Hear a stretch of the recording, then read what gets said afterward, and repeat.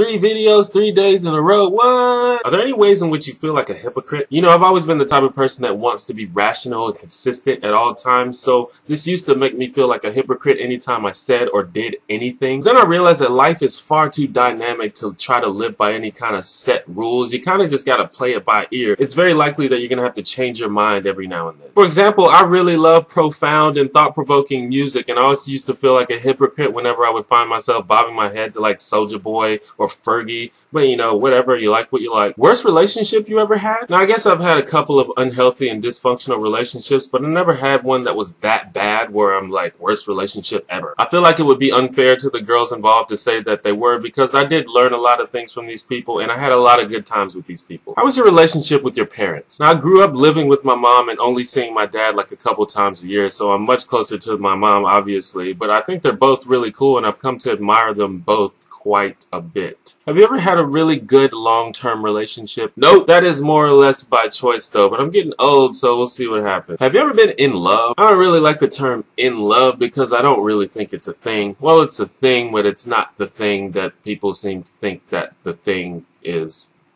thing. Now, love is a thing, but in love seems to just be a very deep and irrational infatuation, and yeah, I've done that a couple times and it was gross. What do you love most about being a vlogger? Well, the main reason I vlog is because I seem to have a lot of things to say to the world, and YouTube has created an excellent way of facilitating that. Good on you, YouTube. Where in the world have you been, and where's your favorite place to be, and where would you like to go? Well, I haven't really visited any other countries except Germany, where I was born and left when I was 2 years old, and Panama, where my mom is from, but I was very young and I don't really remember it. In terms of America, I've been to almost every state on the East Coast and most of the South and also California. So far, my favorite place in America is New Orleans. A lot of people don't like touristy towns like that, but I love it. There's always something to do, even when it's daytime, when it's nighttime, and also the food is amazing. What is the #1 thing about you that you feel needs improvement? Definitely the fact that I am a lazy, procrastinating bastard. Who's your favorite god?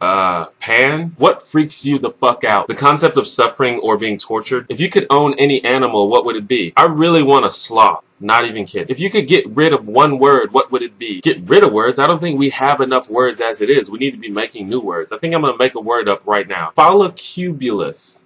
The quality or condition of having awesome hair. Leave your new words and definitions in the comments. What were all your majors in college that you kept switching because you're an aimless, procrastinating, weird, crazy person? Okay, they didn't add that last part. Anyway, there were art, film, philosophy, and English. If you could meet 5 YouTubers, who would they be? In terms of people that I think it would just be cool to hang out with, definitely Alex Day, definitely Fresned, Community Channel probably, Swoozy06 for sure, and Daily Grace. And the last question is from my friend Alex, or Talix on YouTube, and he asks, hey Kevin, I always found it interesting that people were affected by the things that other people did or the things that other people said.